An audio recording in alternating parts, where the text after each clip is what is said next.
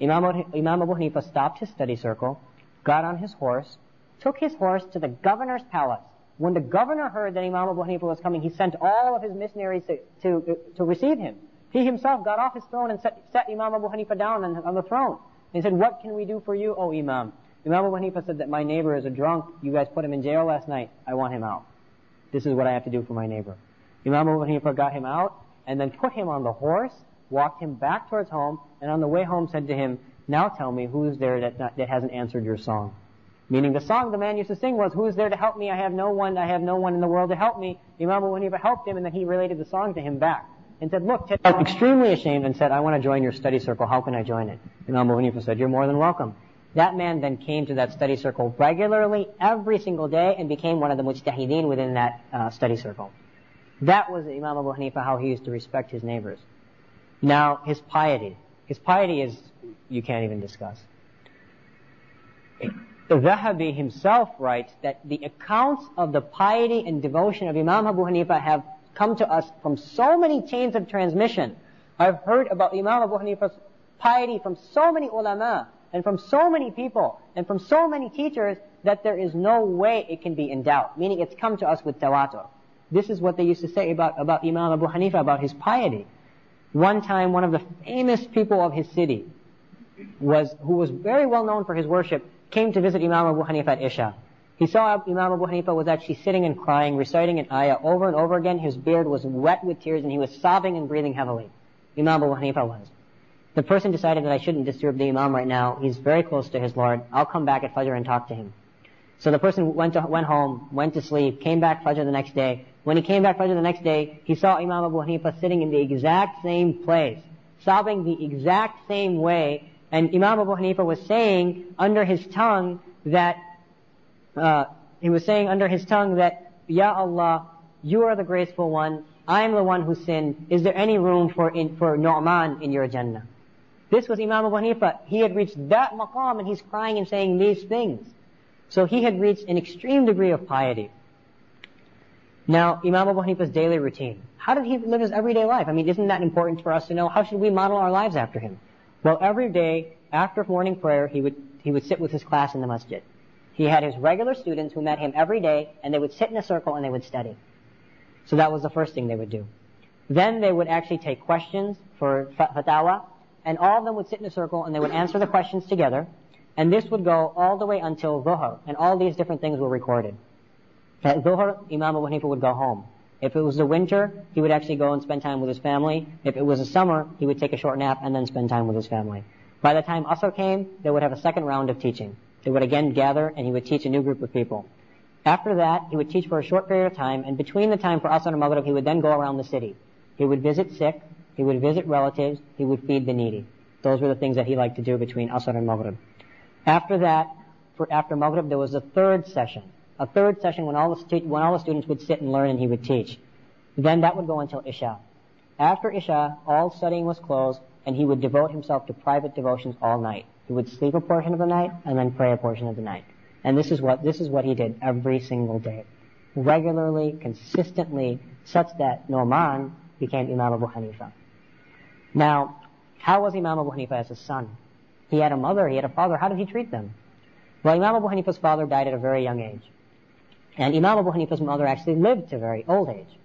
So, what's really famous about Imam Abu Hanifa's mother is that during the time that Imam Abu Hanifa lived in Kufa, everybody was involved in the deen. Everybody, every house, every child, every parent, everybody was completely devoted to the deen. And there were a group of people who were the preachers of Kufa. There were a group of teachers who taught ilm, who taught knowledge, who would make sure that people would get their knowledge correct. But then there were another group of people who were considered the preachers. They would come into the masajid and they would give eloquent speeches about Islam and raise people's iman and get them excited about the deen. And this was a separate group of people who were professionals at this. They were considered the preachers. Now, most people in Kufa who didn't understand knowledge would often go to these preachers to ask, because you tend to go to the person that's the most evident, the person that happens to speak the best. And so people in Kufa would often go to these preachers, and Imam Abu Hanifa's mother was one of them. So what Imam Abu Hanifa's mother would do is when she had any question about fiqh, instead of taking it to Imam Abu Hanifa, who was the greatest faqih in Kufa at that time, Imam Abu Hanifa's mother would say, I want you to take me to Amir. Amir, who was this great preacher, and let's ask him the mas'ala. Let's ask him what he says. So Imam Abu Hanifa would actually take his mother on the camel to the preacher, and then together they would ask Amr what the answer was for that particular question.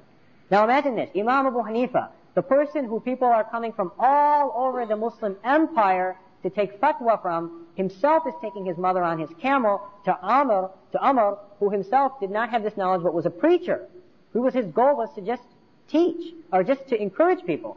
When Imam Abu Hanifa would show up with his mother, Amr himself would say, what are you asking me for? You're Imam Abu Hanifa, you answer the question.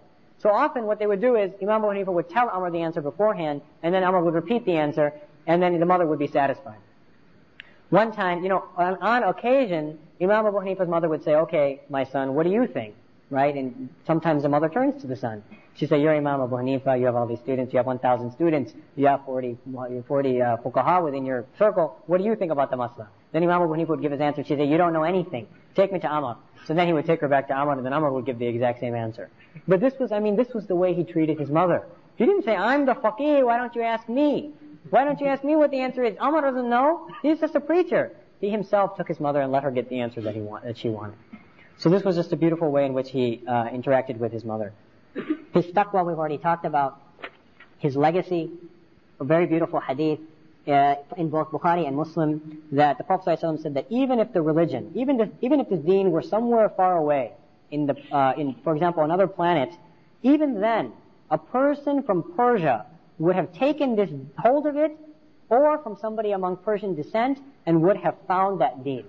Were Islam to be at some far away, intangible place, the Prophet ﷺ said in a hadith from both Bukhari and Muslim that there would come a person from Persia who would take this deen and bring it back to the people. And Imam Suyuti, who's a very famous muhaddith, one of the greatest ulama of our ummah, himself said that many scholars are unanimous upon the opinion that this hadith is talking about the coming of Imam Abu Hanifa. So that's Bukhari and Muslim.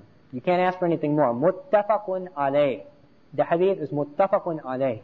And Imam Suyuti, one of the greatest ai*imma, Ash-Shafi'i himself, is saying that I thought, and many of the scholars that I studied under and thought that this hadith was about Imam Abu Hanifa.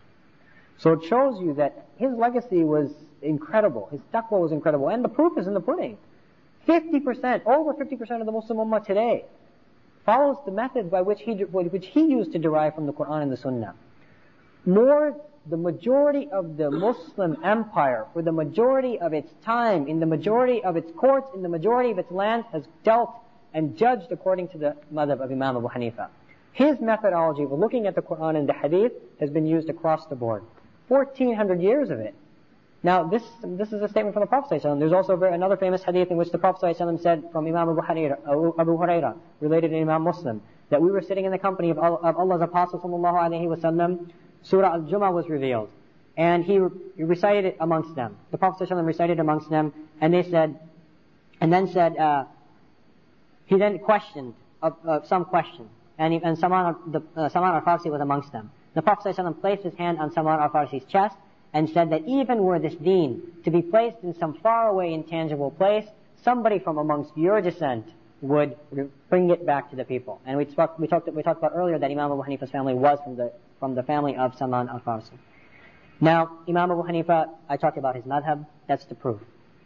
All the stories, they don't mean anything. The proof is that Allah subhanahu wa ta'ala accepted him. That's the proof. The proof is in the pudding. Allah subhanahu wa ta'ala accepted him such that the majority of the ummah, for the majority of the time, in the majority of the land, in the majority of its courts, have ruled according to this madhab. Ruling according to this madhab means they've analyzed the Quran and the Hadith according to the way that he outlined how you should look at it. That's essentially what a madhab is, and you're going to get to talk about this tomorrow, inshallah. What does it mean? What does madhab mean, etc. Now, Imam Abu Hanifa actually died in the year 150. 150, he was actually put in prison 4 years before that. He was then by Mansur, who was a Khalifa at that time. Mansur sent him to prison because Imam Abu Hanifa refused to work for the government. He refused to work in a court. He was sent to prison, but then Mansur began to realize that Imam Abu Hanifa has way too many students. And unless those students are allowed to continue to learn from Imam Abu Hanifa, there is no way that Mansur will be able to keep his popularity, so Mansur let him out.